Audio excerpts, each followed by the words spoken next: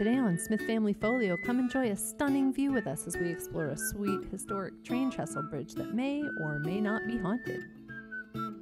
Today, we're going to take a ride over this bridge. We're going to try to climb it and see where it goes. Today we're going to some bridge. This is all Jessica's idea. It's going to be fun. However, I don't think we're able to go on the bridge. Everyone likes bridges, right? It was originally a train trestle bridge that went over the Delaware River.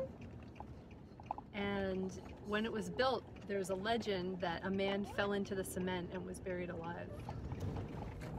And that he haunts the bridge to this day. That's probably not so much a legend of this bridge as it is just every bridge that was ever made was probably... Wow, look at all the beautiful orange flowers, Wyatt. Someone probably fell into the cement. Yeah,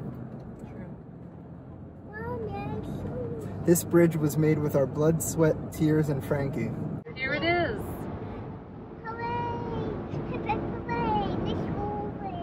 This is a little piece of it, I think. Here we are. We pulled over on the side of the road and now we're gonna walk to this bridge and check it out. It's a beautiful day. Premiere day. This is obviously a trailhead that leads, you know, to something interesting. Do you want to walk down it and see if it goes to where we want it to go? Sure. I think that was a really good call, Jessica. I'm a genius. Hey, that looks like a trail. Let's follow the trail. This might not take us anywhere near where we want to go, but... It does though, because look. Oh. See that hill over there? Uh-huh. Yeah. I think that's the hill where the road. Okay, come on, let's follow. Have to make it on this bridge. Well, we're gonna walk over and we're gonna see how safe it is to walk on it. And if it looks like it might be safe, then maybe we'll go onto it. And if it's not safe, we're not gonna go onto it.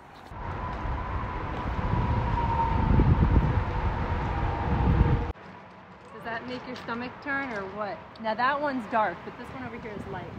It doesn't freak me out that bad because this is just like that music video I did.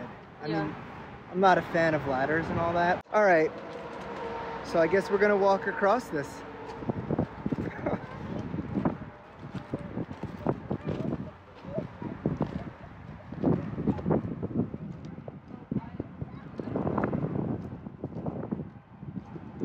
Well, the view alone's worth it. Holy cow.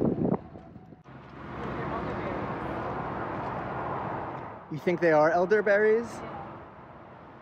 Pretty sure these are elderberries because I read on... When it comes to berries, I don't like to think. Yeah. Well, I read in the various articles that I was reading that there are wild elderberries that grow all along this bridge. I'm not going to pick them and I'm not going to eat them, but hold my hand. I'm not going to just, you know, trust the internet on this.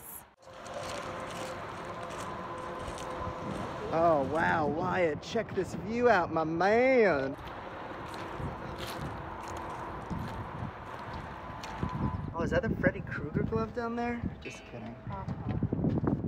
I think I saw a picture that this was a train line, but also an aqueduct. So I guess we have to further research that and see how it was used and what the heck an aqueduct even is. No, silly. It's not an aqueduct, it's a viaduct. I'm about to start sounding really smart here, get ready. The difference between a viaduct and an aqueduct is an aqueduct is a structure and set of pipes, canals, ditches, tunnels, etc. that are used to get water from point A to point B. A viaduct is a bridge that carries traffic across a valley, river, or other pain in the tush. This particular viaduct was built in 1908 by the Delaware, Lackawanna, and Western Railroad, and this aqueduct's original purpose was as a train bridge across the Delaware River. When it was first built, it was one of the most amazing structures of its kind, but today the tracks have been removed and it crumbles slowly into oblivion 115 feet above the river below. So I totally lucked out and didn't have to go down that hole because Jessica's phone ran out of batteries, and I was like, well, I'm not doing that if you can't record it, so bam.